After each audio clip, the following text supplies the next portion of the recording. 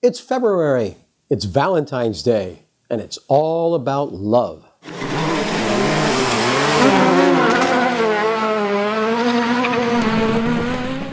At the risk of stepping on traditional toes here, it's been my experience that the term love is often overused and overrated. Well, in most formats. You all know one of my favorite affirmations is the Ho'oponopono, I love you, I'm sorry, please forgive me, thank you. But when we say, I love you to another person, what we're actually doing is reporting the state that we're in. It's us who loves, not the other person. That person is a passive recipient.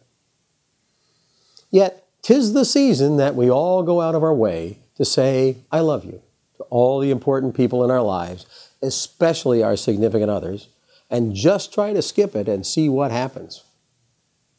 While most women I know will claim they want to hear these words, and hear them often, at some point it becomes a knower-judger, fairly knee-jerk statement of our condition, and we don't pay much attention to it.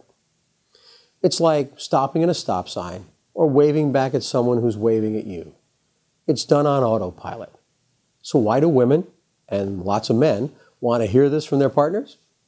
Because in today's hustle and bustle, it's better than nothing. But there could be a more connective way, one that enhances relationships even better than saying, I love you. While saying those words involves the other party in a passive way, using other phrases, such as, I appreciate how you decorated that room. Your input in this is invaluable to me. I couldn't do it without you. You look absolutely handsome this evening. Your comment at that meeting was spot on. These types of comments relate to the other party in an active way. You have to refer to events and values in order to make them.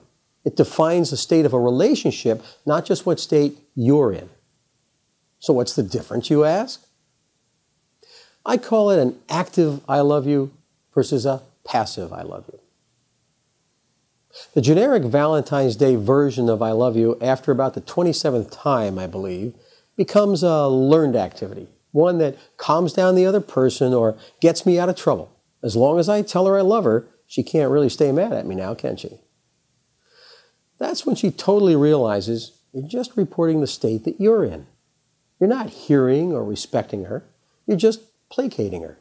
And after a while, it becomes difficult to differentiate between that use and a more legitimate use. But elevate your opinion of his or her value by using an active statement when it involves the other person by establishing their worth to you, and everything changes. We all yearn to be appreciated for our value to others and to the world. A simple I love you really doesn't accomplish that. It's better than a poke in the eye, but I appreciate you for, place important value here, involves the other person and tells them that you notice. It's a difference of night and day. The problem is, we can't fit all those words on these little Valentine hearts. You'll have to remember them without the little sugar cue cards. I appreciate you, my video watchers and article readers, for checking the HD Clarity newsletter out each month. I couldn't or wouldn't be doing this going into my 6th year without your comments, feedback, and following. Many of you have helped me connect with individuals and corporate clients who've had a significant impact on my life and my practice. Please continue to feel free to comment on the video, email me, or pick up the phone and call. I'm Kim DeMotte, Corporate Co-Driver, and this is another moment of clarity.